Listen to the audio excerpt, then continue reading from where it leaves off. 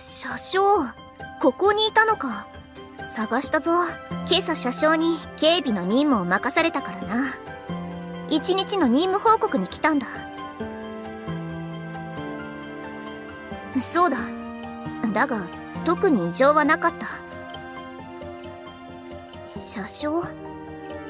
なぜ目をそらすんだ？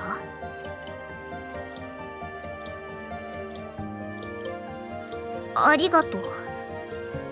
目をそらされたので、似合ってないのかと不安に思ったぞ。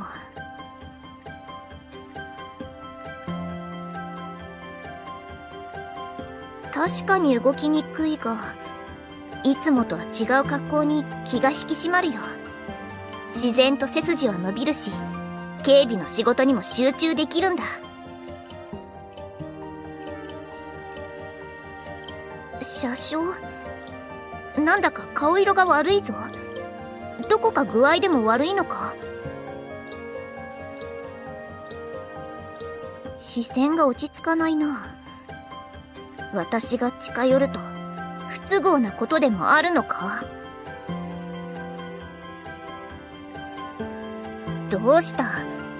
何かあるのならはっきり言え。